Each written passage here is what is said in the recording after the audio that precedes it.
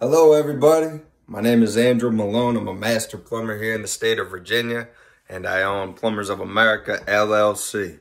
And today I'm going to show you guys how to clean your garbage disposal without putting lemon peels inside of it. That is a disaster. Please do not put lemon peels in there, because the garbage disposal, well, most garbage disposals cannot destroy lemon peels.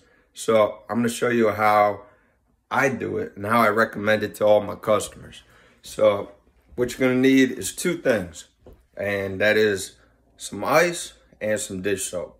Those are the two things you need. So let me show you how to clean it. I have my ice here and my Dawn dish soap.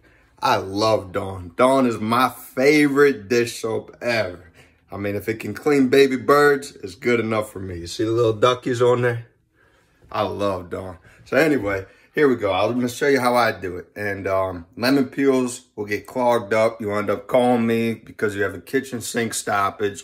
And I'm not too sure where a lot of people learned about the lemon peels. Maybe some people saw it on TV or whatever, but that's a main call I get for stopped up kitchen sinks is lemon peels are wedged in there somewhere and they're not fully incinerated. Some people have an incinerator garbage disposal, but you would know it if you do. I mean, those things are very strong and they're not that common. I've only seen a few of them.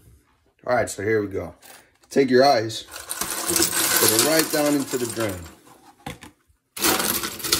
And you shove it down in there, get it in the garbage disposal. As far as it'll go. Okay, and then take your dish soap. Again, I have Dawn. And you just pour some right on top of there. And what's going to happen is once I turn the garbage disposal on, all the debris that's stuck on the blades is going to be knocked off. So that's how this cleans. And you get a bad odor if you don't clean it, and that's just from debris stuck on the blades. So here we go.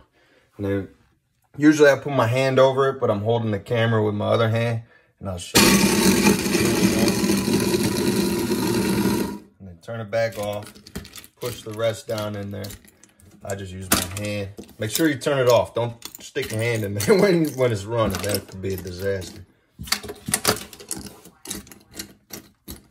All right.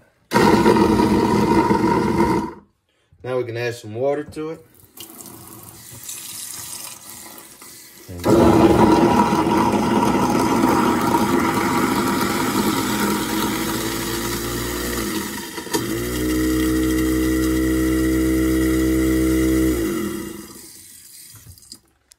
And that's how you clean a garbage disposal. Just put some ice in there, turn it on, and run some water with some dish soap, and you'll knock all the debris off the blades.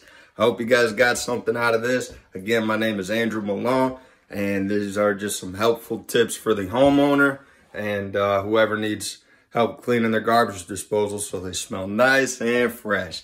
All right, guys, have a good day. Bye-bye.